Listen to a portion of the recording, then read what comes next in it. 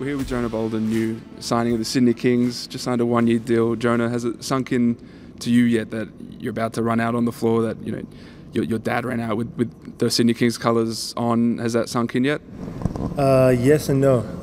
I think I'm super excited to get it going underway and in the process meet the team. Kind of like I said before, though, I think it'll truly sink in once I'm there in the uniform with the guys in the arena, hearing it.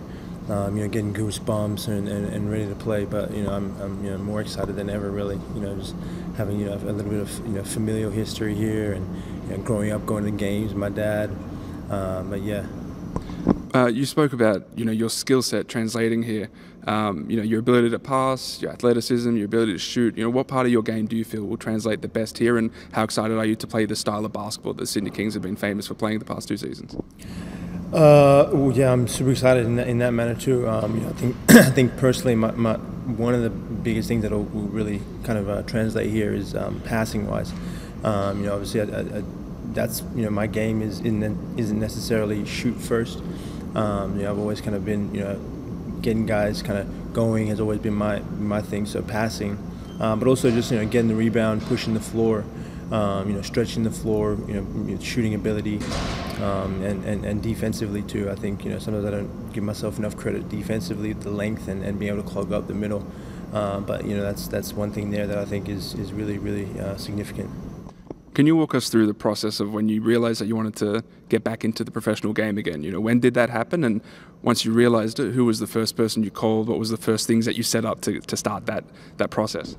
Yeah, the process in and of itself, I think for me has been the last six months in terms of taking it this route, coming back pro. Really kind of a thing of just getting the itch, being back around the game, playing with guys. Then getting myself more so back on court, doing more workouts, and then it was kind of I just came to after I think it was one workout a few months back where I was like let's kind of do this again, because I was really just seeing my body bounce back, doing different things, wellness and health wise, and knowing that it's a good thing to utilize that potential and do myself right, and really kind of coming back to the game, and there's no better place I feel like to do it than home. You talk about home. Have you processed yet that you get to live in Sydney again after what nearly a decade of not living here? The sun is shining today. Is that exciting for you? Yeah, no doubt. My last few days that I've been here, it's been all sunshine, and I've been kind of just even taken aback in that manner, seeing how much the game itself has excelled and really taken a step up. And then to that, even myself knowing that I'm going to be coming back here to play at that level, it's kind of obviously a dream come true in the sense back when I was growing up, it was you sometimes take it for granted living here, and everyone kind of wants to go to the NBA. Don't get me wrong, that is the dream, the highest ceiling for a player. But there's nothing better than coming back and doing it for your home city. When you sort of put basketball on hold for a little bit, did your love for the game diminish at all? Did it change? And if it did, was there a point where it came back and that was part of the itch to return? Yeah, I wouldn't say the love for the game. Yeah, sure, you could say diminished a little bit, right? I think that was as a result of me not being able to give as much as I felt I could have, scenario, situation-wise. But there's no hard feelings. I think it's a thing of I knew I just needed some time away to kind of, just take some thoughts and be with myself. Travel a little bit, get with family that I hadn't seen in so long. I never officially retired, so I knew that at some point I would get that itch, and it's something that's kind of in my membrane, really truly deeply ingrained in me since birth. So I knew that I wasn't going to go too far away, and so really coming back now and approaching it at that professional level is something that I'm really excited about. So you're 6'10", super athletic, super skilled, can pass it.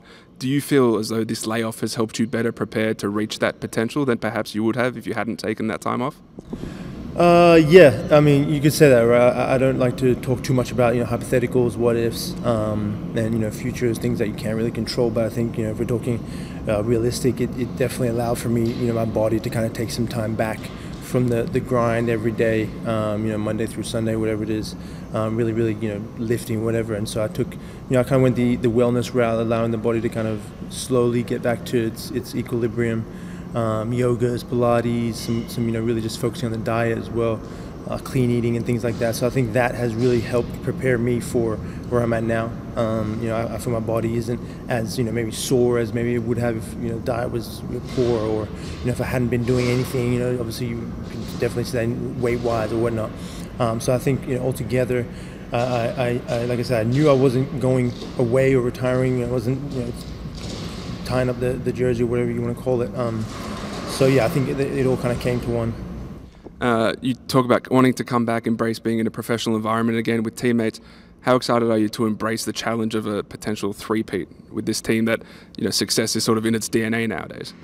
Yeah, super excited. I think as an athlete, or more to that, as a professional athlete, that's kind of your goal. Whatever team you're on, you want to win the championship, and then come into a team like the Kings, like the organization that they are, coming off a back-to-back, going into a season where you have the potential to get a three-peat is even more exciting.